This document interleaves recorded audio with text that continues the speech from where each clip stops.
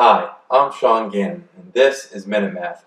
And today we're going to learn about adding positive and negative numbers. And we're going to find each sum.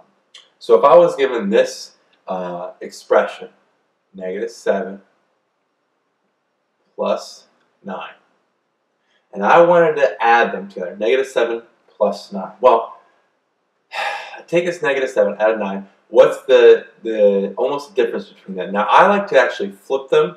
So I like to switch these around because it's addition. I can move them around. So I have 9 plus a -7. Order does not matter with addition. So -7 plus 9 is the same thing as 9 plus -7. And from there, well, adding a negative is the same thing as subtraction, right? So 9 plus a -7 is 9 minus 7. And 9 minus 7 comes out to just be 2. Okay? So let's recap this one. We started with -7 plus 9. I flipped them, right? Switched the spots between 9 and the -7, because addition doesn't really matter the order. -7 plus 9 is the same thing as 9 plus -7. And then plus and negative is the same thing as subtraction. So now I have 9 minus 7, which is 2.